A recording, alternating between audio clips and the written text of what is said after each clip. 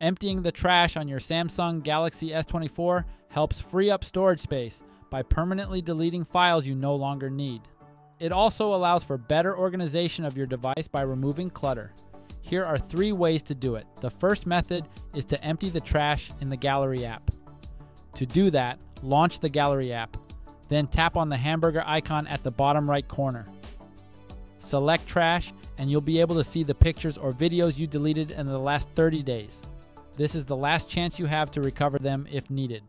When ready, tap on the More Options icon at the top right corner and then tap Empty. Confirm you want to delete the files in the trash and they will all be deleted.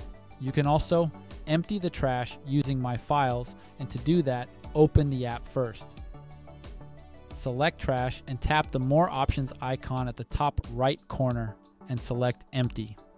You need to confirm you want to delete the files to proceed.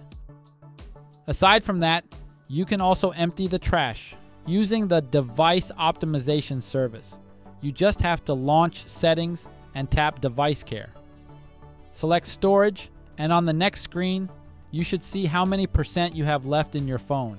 Swipe up a bit and you should see the trash section. Tap on the app under it so you can empty its trash. The apps that appear under trash are ones that contain deleted items.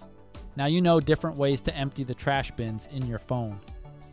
We hope this tutorial has been helpful. Thanks for watching.